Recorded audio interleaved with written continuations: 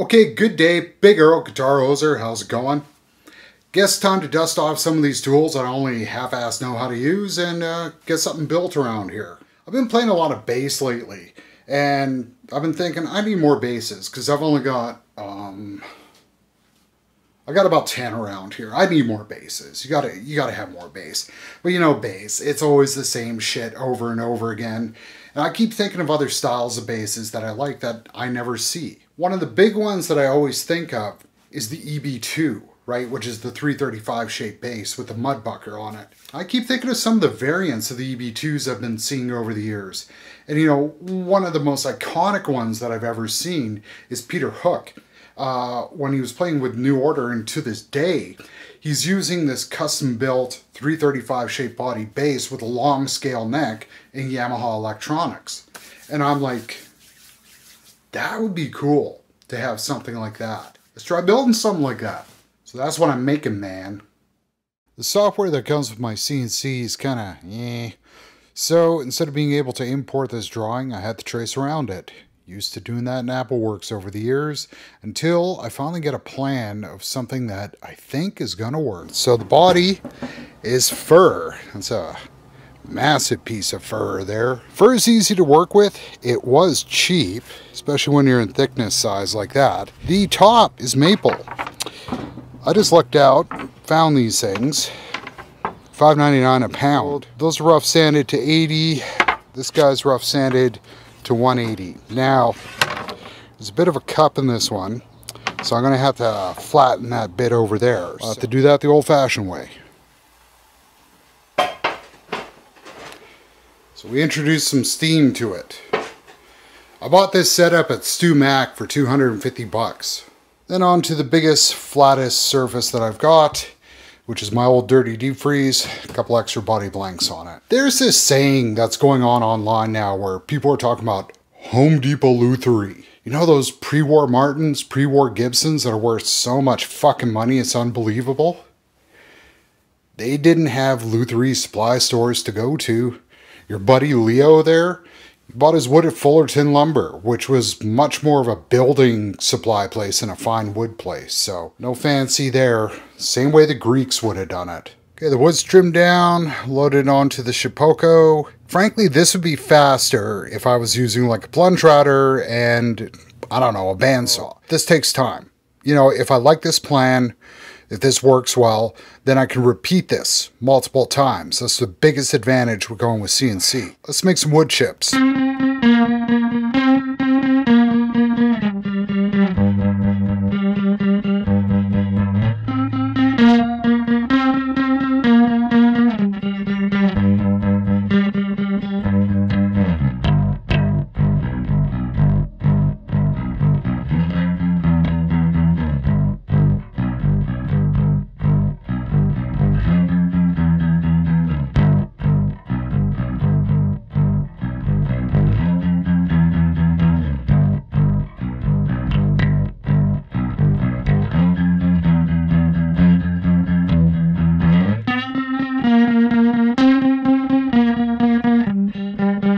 So that's the hollow on the front done, and you can see how it comes off. You're seeing tooling marks all over the place, but this is hidden. Who cares? That would sand away real easy anyways. The one problem with fur, and you probably notice it in that, is that it chips. This is literally like one of the last passes that came through on this cavity is all this. Which leads to issues like that, which I hope doesn't bite me on the ass when I'm finishing this. Here's the flip side.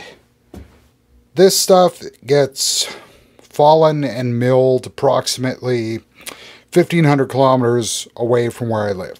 Mahogany, nearest source, about 5,500, so you figure out the price. This is about 40 bucks maybe. We're cut through. We have little tabs holding it in place. Made them quite a bit thicker than I normally do. Got a little close back here. This is what I mean by that chipping. Just tears the shit out of that stuff. So I'm going to have to carefully take this outside and sand it, and then we can glue that maple top on.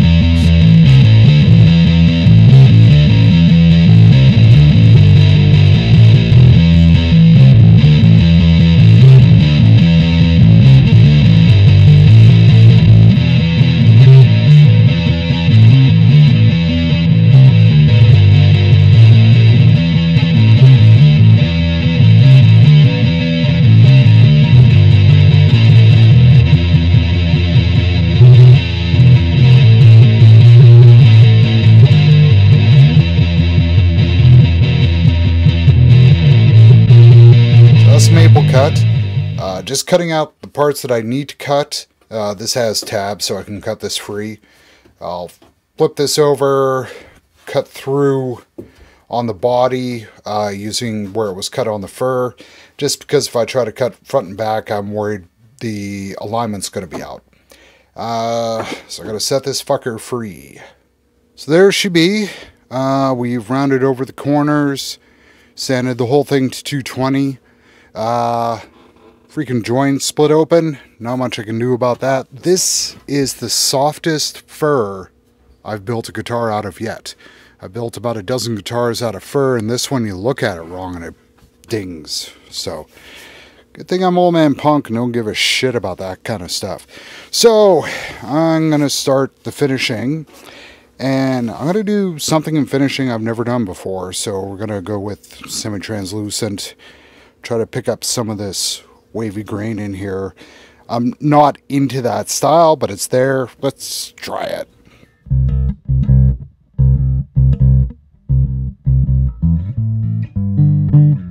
So there's the top, stained, sanded back. I just washed back with a little bit of isopropyl. I'm waiting to dry. Gonna put the top coat on. No, this is not gonna look like a multi-$1,000 guitar. I'm not expecting that. I really don't want it to look like that. I just want to...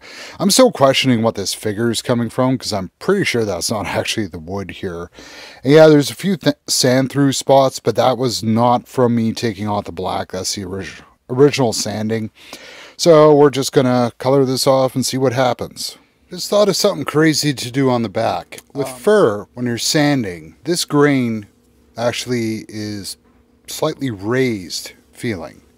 So it feels like a little roller coaster going in here. I'm going to try doing the same thing on the back. For shits and giggles, I'm going to go with this Bordeaux color. Black see-through on the front, kind of wine on the back. See how this works. So the front is purple. This is a diluted purple. I was not expecting that on the back.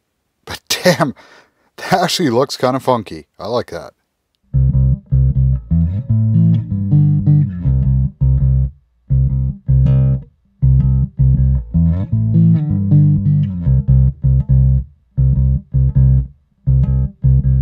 Laser burner, trying to burn the logo on. This thing is such a piece of shit. It's unbelievable. Took 2 tries, but it's on now. Okay, she's wired up. Didn't video that because you don't want to see that gong show. Soldering's never come easy to me. I don't know why. Ran into 2 issues, one of which I should have realized. I keep forgetting to compensate for the back of the pots. So the shaft would come through, but the back of the pots would sit too far down. So I had to back trim that off. The other one is a bit more of a boo-boo. So the ground wire point is too far back.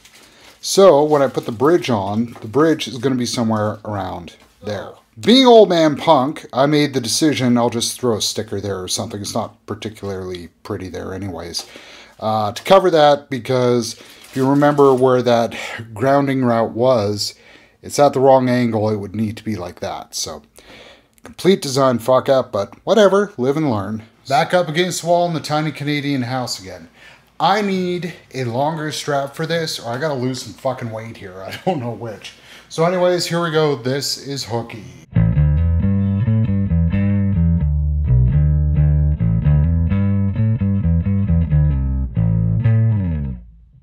So, pretty straightforward thing. DiMarzio Classic P pickup. Got that for 50 bucks on sale. I like some of DiMarzio stuff. This, I don't mind the sound of that. We have a volume control. That's a duh. This here it's a capacitor with a resistor in line. As you turn it down, it is kind of a volume control, but it lets some of the mids ring out.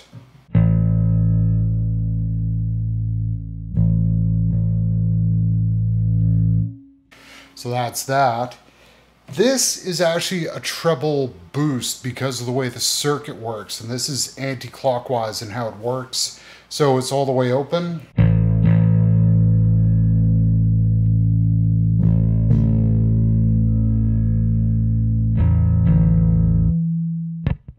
Pretty straightforward on that. This is a switch which adds another capacitor to this. It's not readily apparent most of the time when you're playing, sometimes under gain. And this is a mute, which is something I've wanted on a bass for a long time, so.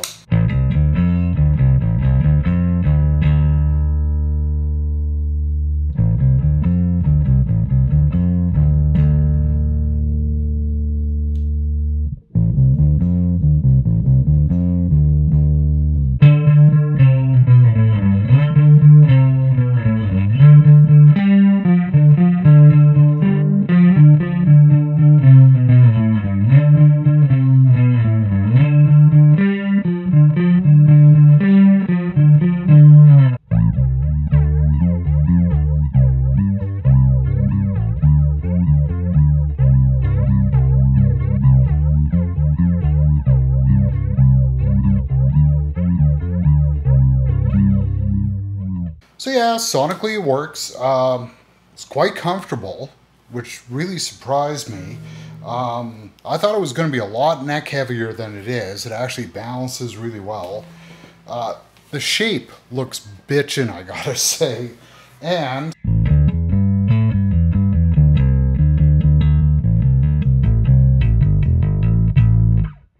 sonically I'm into it. It's a little beefier than what I wanted, but beefy's always good, isn't it? So that's what I made, man. I made Hooky. Now, yeah, there's boo-boos, that's for sure. I'm still gonna have to fart with the electronics and stuff. It actually works really, really well. So I'm impressed by that. I'm quite happy. Fun little thing to have in the arsenal.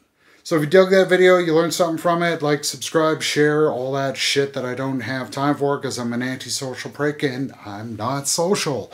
Do my sociality for me, see if I care. So, as I stated before, I'm doing these videos on this channel because I was doing the instrument videos on my commercial channel. Nobody was watching them. So, I've got them on this channel now, and hopefully the 24 people who are interested watch them and learn something. This isn't like a lot of these channels where it's like, you know, suddenly somebody who's never built a guitar and they got some PRS thing because they're not showing you the footage where they took to somebody else. So this is realistic, okay? I am a wood hacker, but you know what? In the end, I got instruments that make sounds, instruments that make music, makes me happy. Hopefully you get a giggle out of it. Anyways, Big Earl, Guitar Oser, thanks a lot for watching. Have yourself a good day, eh?